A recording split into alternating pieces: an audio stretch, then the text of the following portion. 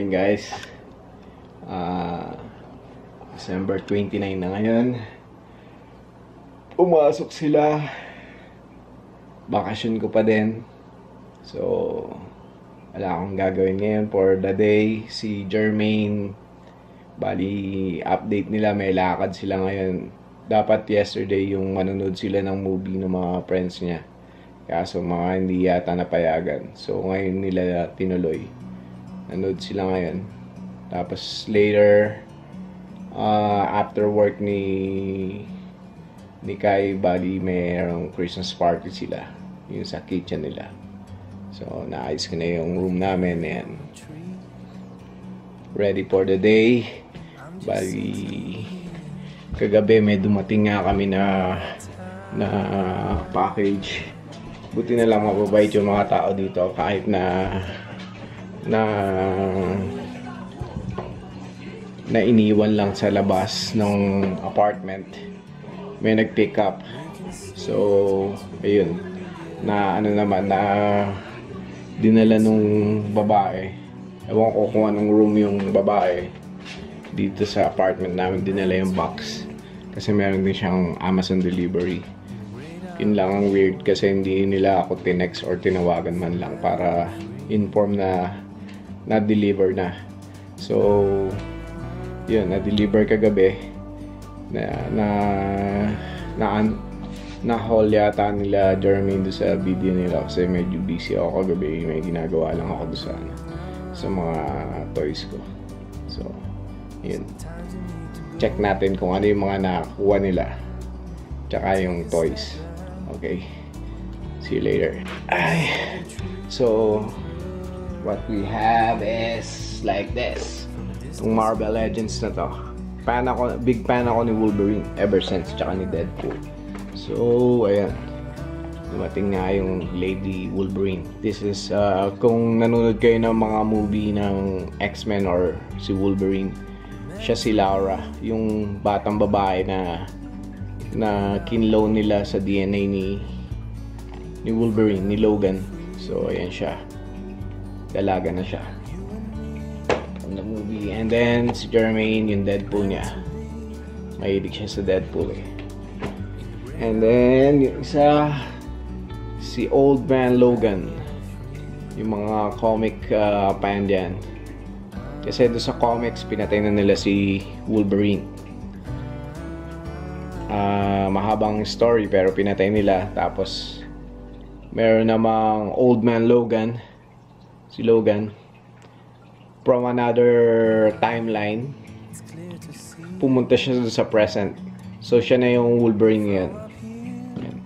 Tapos ito naman si Storm. Nabili ko lang siya na loose last time sa isang collector dito sa Calgary for $15. And para maiba siya, pinaint ko ng white yung dress niya kasi ano na siya, black na siya, full black siya, tapos naka-black pa siya na dress. So pinalitan ko ng white, pinaint ko ng white, tapos merong mga blue strike sa mohawk niya. Yan lang yung ginagawa ko kagabi. And then this light, ito yung kailangan ko talaga eh, kasi parang hindi siya maliwanag the whole time dito sa room. Ito yung ginagamit ko na binili ko lang siya na $10 kahapon sa isang bahay diyan sa Northwest. So ayan, for $10. Tsaka dito guys, kagaya nun, sabi nung may-ari nitong light, I left the light outside my doorsteps.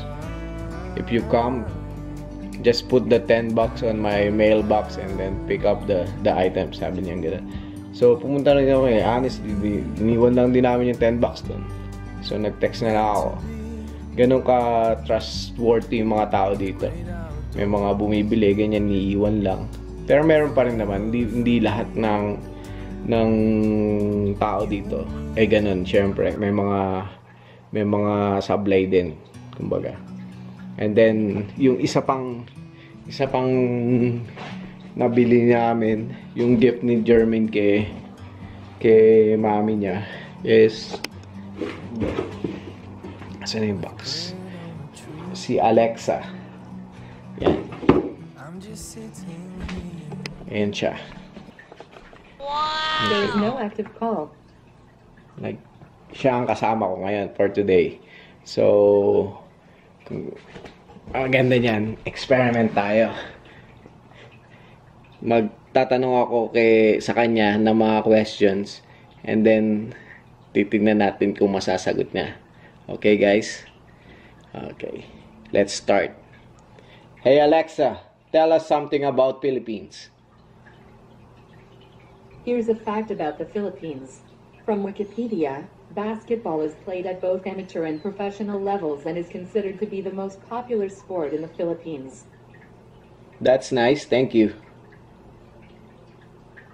Hey, Alexa,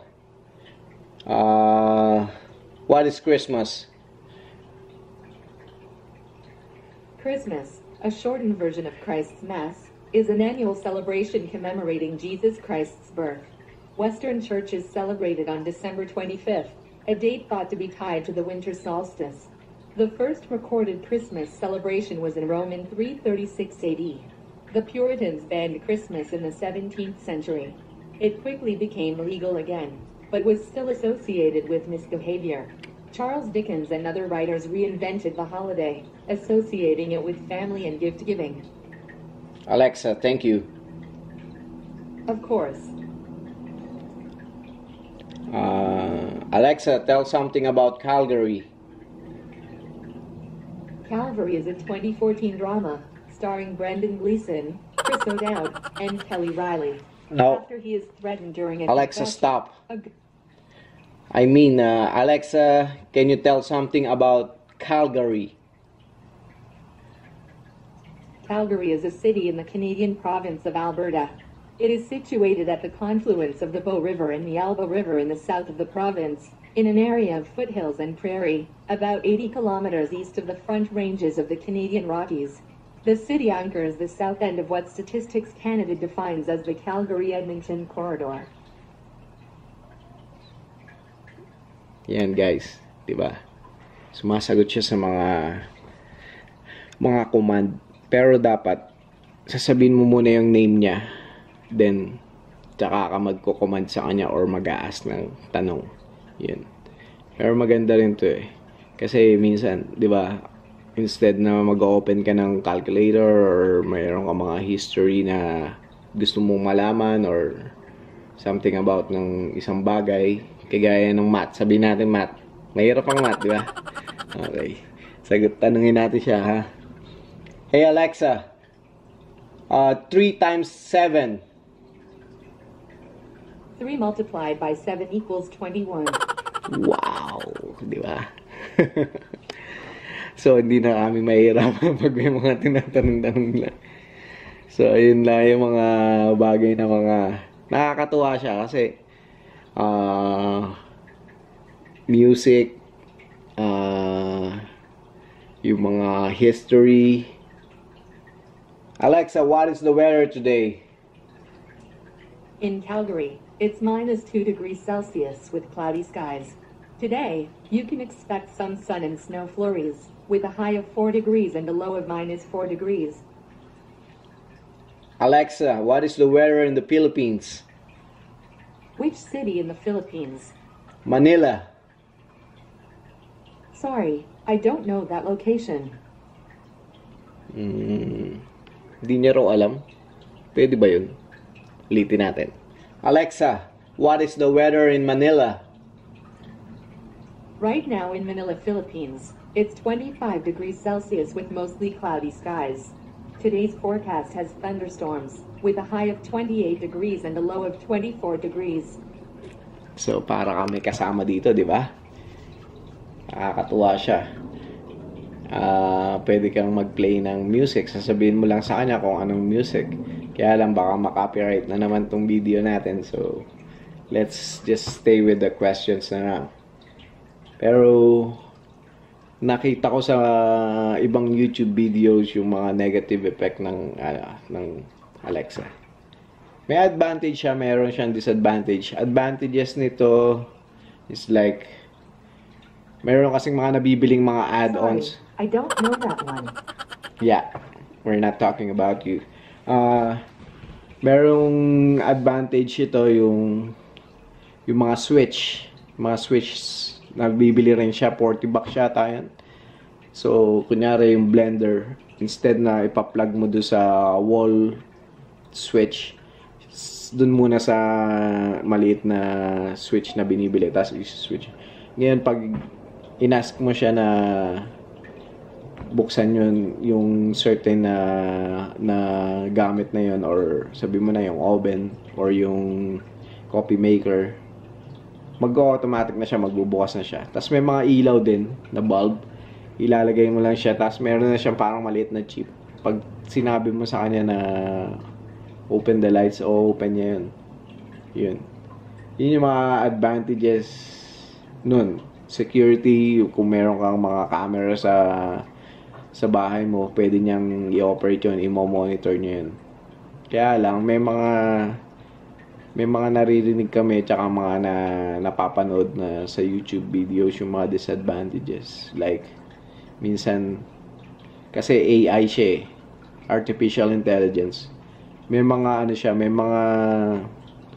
meron siyang mga negative na alam na against sa tao. Yun. Medyo creepy nga lang. Tapos meron pang mga owner na nagsasabi na na parang paggabi siya, tumatawa yung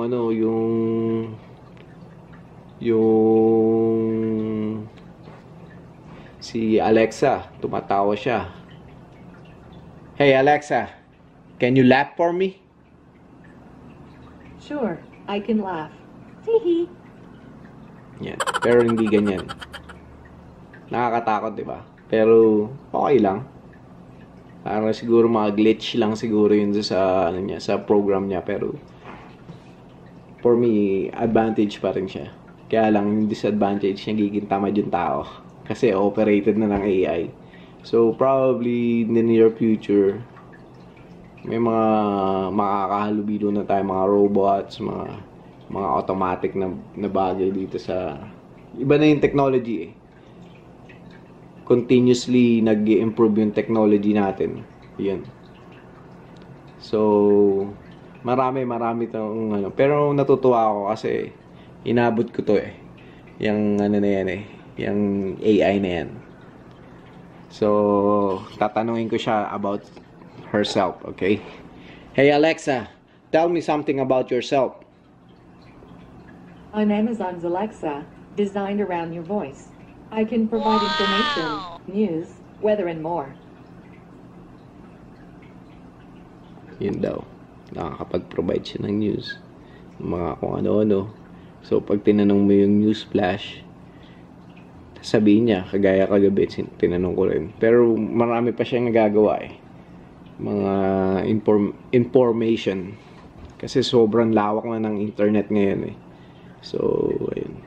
Ewan ko lang kung na-i-start niya rin yung kotse. Kasi yung kotse namin, yung truck, di ba meron siyang key. Pinipindot lang, di ba? Pero meron akong application sa cellphone. Kahit nung nasa Pilipinas ako, nalolocate ko kung nasan yung kotse. Kung naka-arnap siya or ano, malalaman mo kagad. Madidetect mo kagad kung nasan siya. Tapos na-i-start ko rin siya. So, for the month na 1 month kaming nang naka-away, ni-start ko siya every couple of days para mag-run yung ano niya, yung motor niya. So, ayun lang naman yung mga kaganapan dito last night tsaka ngayon. Wala akong masyadong gawa. Eto, tambay lang. Then yung ginagawa kong yun. Siguro mamaya magtitrim lang ako ng mga plants doon sa aquarium kasi sobrang kapal na. Ayun. May bumili pa nga nung nakaraan ng ng mga plants ko eh. So tinrim ko lang. Pambili rin ng pagkain ng fish yun. Kasi sobrang mahal. Sa Pilipinas bumibili ako sako-sako ng dog food tsaka ng fish food sa mismong factory na kasi meron sa may Pulila na feed mix, doon ako bumibili. Shoutout nga pala kay Nino, kay Boss Nino. Siya yung kasi hindi ka makakabili rin ng ng per kilo. Pero siya, pag kailangan mo lang per kilo lang, konti lang, or isang sako, pwede kang bumili. Kasi for export yata yung mga yun. So, yun, pinapakain ko doon sa fish pan ko, yung mga cichlids ko ng time na yun. Nakakamiss nga rin ng mga, ayun, mag-alaga. Kaya lang mabusisi lang talaga kasi everyday check mo yung filter, check mo yung mga ano, tapos papakainin mo sila kahit 2 times a day. Yun.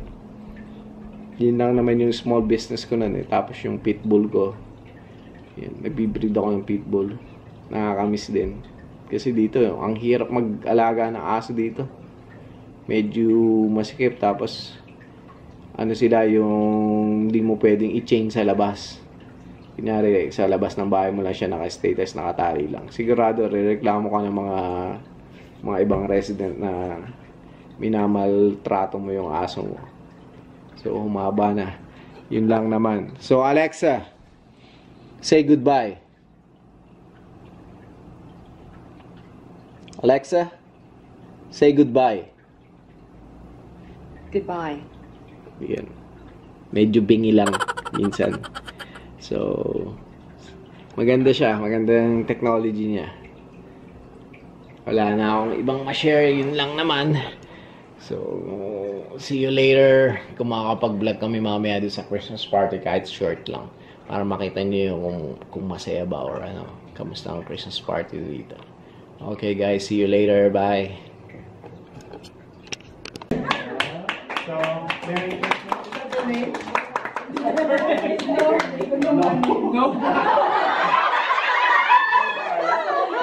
Nagkamali. You write down A-M-E-E. Is that what it is? Oh, sorry. Is that yours? Sorry, just wrong spelling. It's yours. Wrong spelling wrong.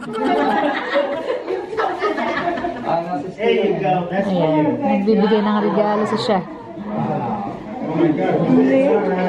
Let's just know here. Amy, kasama ko rin sa kitchen.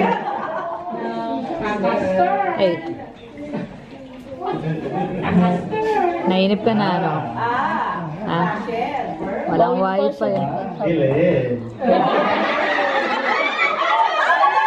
Heinz!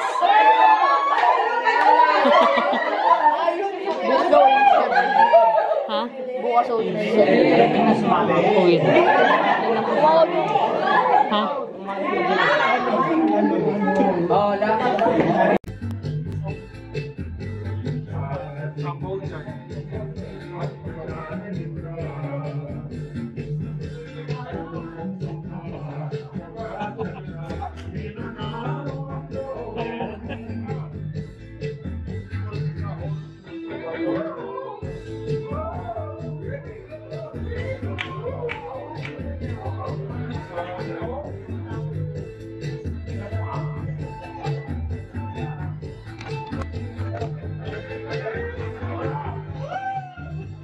Christmas party namin, kainan lang at saka konting sayawan.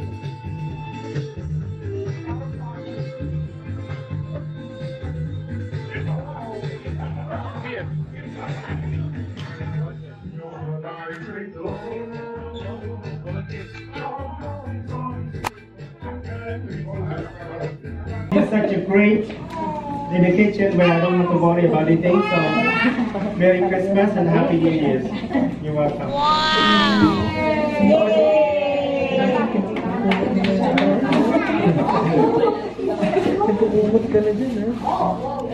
Ah,